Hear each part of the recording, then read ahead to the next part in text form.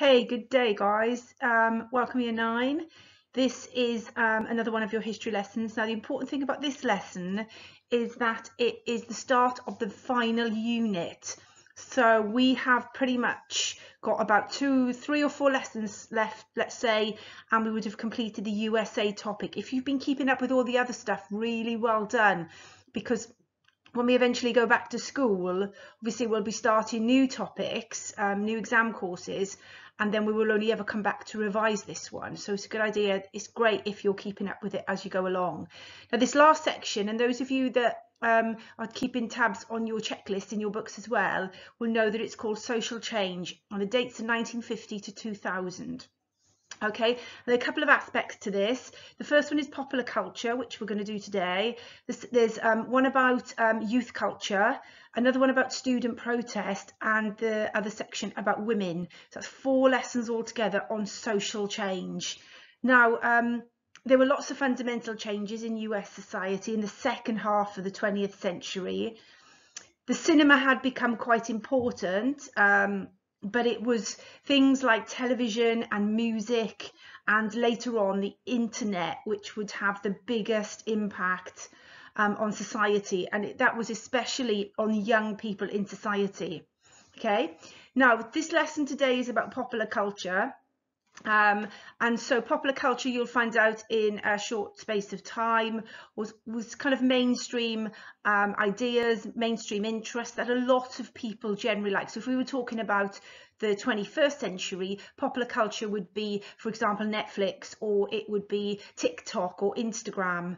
And, you know, certain types of films, like potentially popular culture, people are into the Marvel films. That would be what popular culture is in the 21st century. And music wise, it would be kind of, you know, the key bands that lots of people like. Adele, for example, might be that's an example of popular culture. A lot of people, you know, like the music.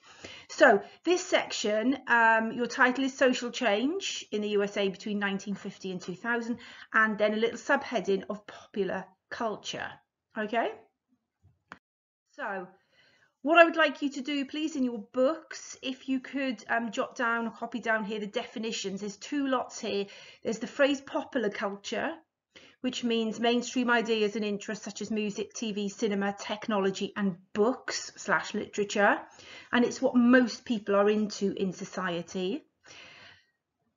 And then the opposite of that is counterculture, okay, which is a way of life or a set of ideas and interests that are different to those accepted by most people in society. So people who don't go for the mainstream culture, kind of this is called counterculture. Examples from the 1950s and 1960s were the Beat Generation and the hippies of the 1960s. Okay, so pause the video then while you jot those definitions down.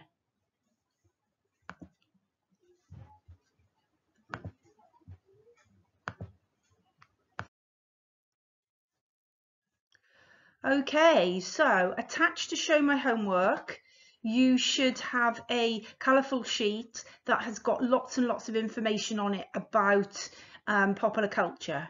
There are 5 categories altogether that I want you to tell me about: music, film and cinema, television, technology, and literature. And each of those is colour coded on the information sheet that you've got. So I want you to read that really carefully to begin with.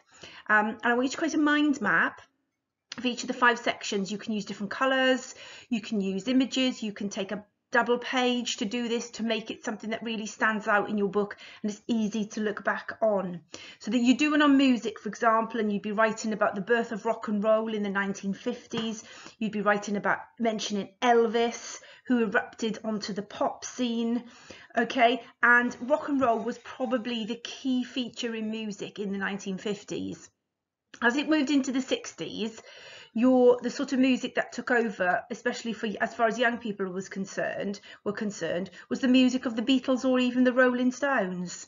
And Bob Dylan in particular was a really popular artist because he kind of represented issues that were going on at the time, such as Vietnam, and his songs were about protest songs as well. And as you move sort of 1970 onwards, popular music changes again to include disco music, such as the Bee Gees, for example. Heavy metal music becomes popular. The likes of Bruce Springsteen become popular due to the fact, you know, he's kind of giving the impression of like an ordinary person and the struggles of ordinary people. And as you go later on, you get your rap and your hip hop music. And it generally kind of changes over time. Now, as a challenge to this, if you can sort of highlight, maybe using different colours or something like that, you know, the different decades. So where you're writing about something that was the case in the 1950s, like you're mentioning Elvis, for example, when you do the film and cinema bit, use the same colour for what was going on in film and cinema in the 1950s, you know, so you can get that idea of change over time in order to sort of get a really good understanding of this. So pause this now. This should take you a good 20-25 minutes. Pause the video. I'm just going to pop up on the next slide. This is the sheet. This is what you should look for on Show My Homework. Obviously you can't see it properly in here, but if you look, the color coding, the yellow is about cinema, the green is about music, the blue is about literature. You've just got to pick out key points, remember, for your mind map. Make a really good job of this. Make as creative as you possibly can. Okay, so pause and work on that for the next 25 minutes or so, then press play again. And the final thing I want you to do, guys, today is there is another PowerPoint, or there is a PowerPoint attached to show my homework, which is a quiz. All right, so put the PowerPoint on properly, view it as a presentation, because there are some links on it, maybe of little sounds or little clips that it wants you to look at in order to answer the questions. And at the very end of that PowerPoint are the answers, so you can mark your work. Guys, this is a really interesting topic. There are probably things on here that your parents will recognise for certain, or you might even recognise. You know, popular culture is something that appeals to us all in some shape or form.